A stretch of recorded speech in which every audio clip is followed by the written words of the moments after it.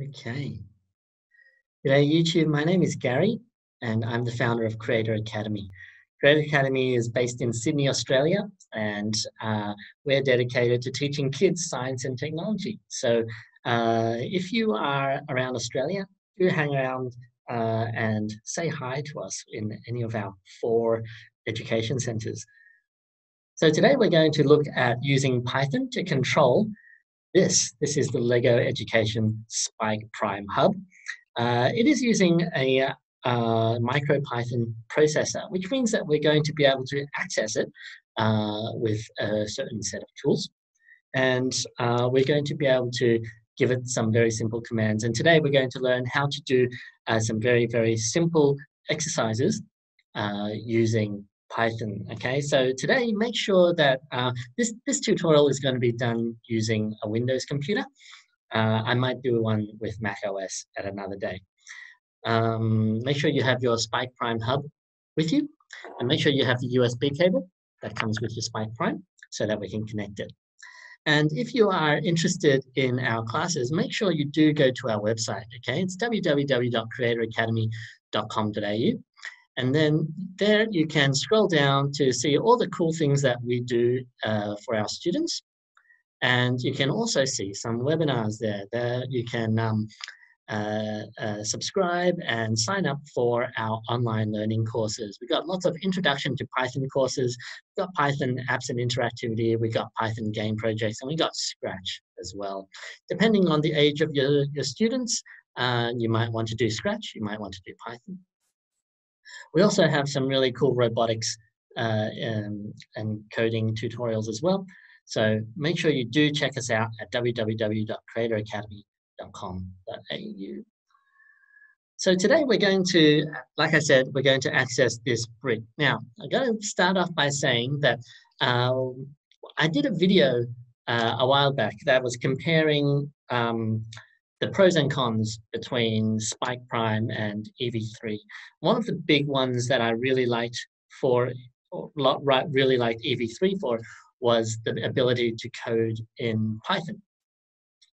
The Python feature for Spike Prime hasn't been officially unveiled yet. So what we're going to do is a little bit of an unofficial way of accessing the MicroPython processor until LEGO releases a proper development environment for it. Okay, so this is what you need. And another thing that you'll need is Putty. Okay, so if you're using Windows, we're going to download Putty. So you go over here, go putty.org.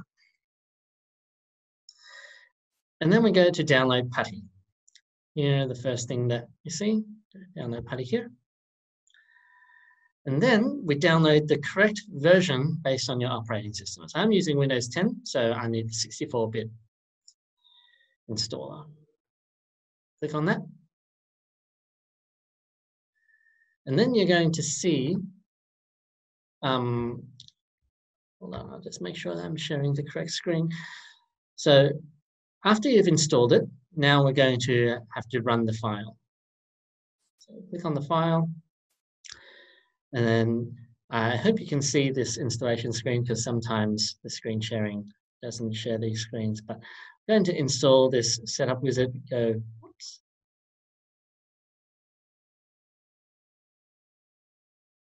Next.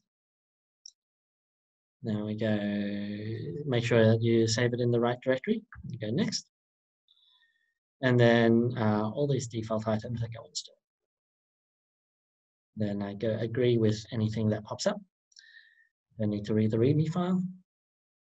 That's it, finish, installed Putty. All right, so now that we have Putty installed, let's try to do something cool. So I need to go to start, and then I'm going to look for Putty. So I'm going to scroll down to P, Putty 64-bit, and then run Putty. This is what you'll see. It says Putty configuration. At this point, you can probably now attach your hub to the USB. Here we are.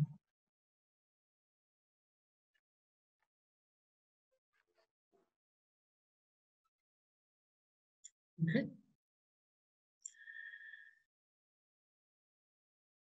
Now that we're attached, now in PuTTY, we got SSH highlighted as this on this radio button. We need to select serial. Select serial, and then it says COM1. So this is the communication port at which it's starting to look for your device. But we're not sure if we are connected to COM1 or not. So we need to go look for it. So inside, in Windows, you can go down to the bottom here to search for your device manager, okay? So DEVI device manager, which is usually in your control panel. And then you go down to ports. And then you'll see I have a USB serial device in COM8.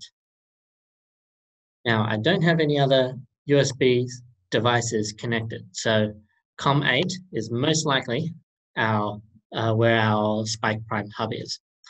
So just got to remember it's in COM8. So I go back into PuTTY. So COM8. So it changed from COM1 to COM8. And then for speed, we go 115/200. That's the board speed. And then we press open. Then you'll see all these numbers start popping up. So what are these numbers? These are the sensor readings that are coming out of your Spike Prime hub. Just notice on the right-hand side here, where it's got the 1000s, negative 1000s. If I rotate the hub around, you'll see these numbers start to change. Okay? So I would assume that these are my accelerometer readings. Okay. So to interrupt this so that we can start coding, we go Control C. So one finger on the control and then C the other. And that's how we stop it. And now we can start to access some code. So first little simple exercise, we can go import hub. Now this is really important because if you don't use this line, then you're not going to be able to access the hub commands. So import hub, then we go hub.display.show, open parentheses, open quotation marks, hello from Creator Academy. And before I hit the enter button, I'm just going to show you this screen so that hopefully you will see that it's going to start saying hello from Creator Academy. Okay. So that's it. That's how you do a very, very simple simple command to show a message on your Spike Prime hub. What else can we do? Well, I'm glad you asked because I'm sure you have a billion questions right now. What else can we do? Well, we can go hub dot. Actually, I'll show you like this. I'll show you so it's a little bit larger. So we go hub dot, and then we're not sure what commands there are, so we hit tab. After you hit tab, you'll see all this kind of stuff we did. See how we had display before? There's display there. So we go hub dot, and then I can go temperature dot, and then I go tab again. Oh, it says it's a class, so maybe that means that I can go like this, open close parentheses, and then you can read the hub's temperature, 26.8 degrees. Very nice. What else can I do? Well, I can go hub dot motion dot, and then tab. What else is there? Let's do orientation.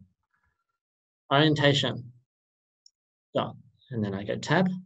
Oh, it's another function. So go open and close parentheses. Now it says it's up, which is kind of cool because my my hub is standing up. So I wonder if I lie down, it's going to show something different. So now I go hub.motion.orientation. Now says front. Okay, so that's kind of cool, right? Put it on its side.